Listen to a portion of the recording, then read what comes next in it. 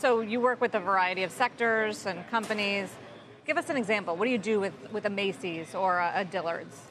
So 10,000 products go on sale for Labor Day weekend coming up, and you want to know how to price them and how to change them, how to personalize sales for every one of the consumers.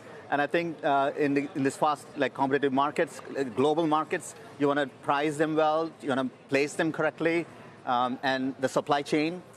We are optimizing supply chains for perishables as well as goods. We're optimizing bonds, pricing of bonds, especially corporate bonds. You want liquidity, and you want to chase that liquidity with the right pricing.